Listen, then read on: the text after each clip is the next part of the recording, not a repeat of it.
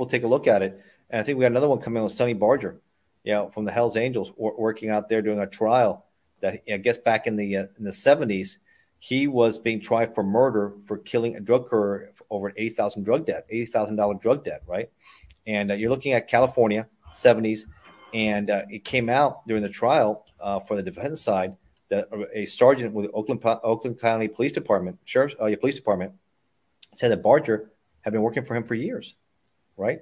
Working for him for years, giving information on left-wing organizations like the Black Panther, Weather Underground, leftist groups that involve problems where they have either bought firearms or had explosives or locations in exchange for consideration for other Hells Angels to be released that were incarcerated.